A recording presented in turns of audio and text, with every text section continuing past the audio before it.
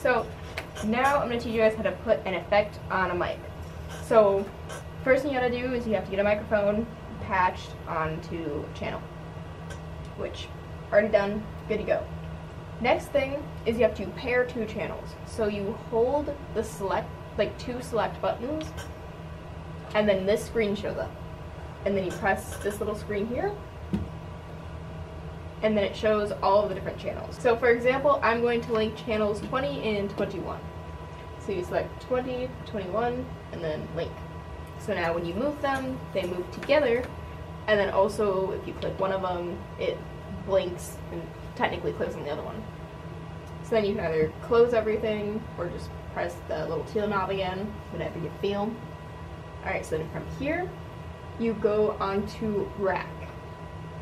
And then you see all these little things. For example, we're going to be using the distortion one today. So you come over to the left side and you select a mix. So you have to do a left and a right. So, and that's going to be 5 through 16 is what you can pick. So I'm going to do the left one for 5. I just undid it and I have to redo it. 5, and then the right one for 6. That way the two of them are right next to each other. And then you have to select the channels that it's going to go into. So then the left one is going to be 20. And then the right one is going to be 21. Alright. And then also from the screen you can change what effect you want by clicking the picture. And then the picture again. So we have all these effects here, but we're just going to stick with distortion because it's the easiest one to hear. Then you can adjust all the levels to it, do it more later. So you go to the home screen.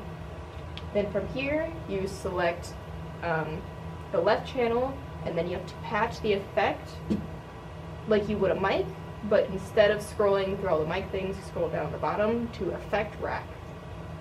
And then you see the one over here says distortion, so you do 20 on the left one, 21 on the right, and you go home. Now you have to go and select the microphone, and then you go to mixes 5 and 6, and then you turn up the effect to -6.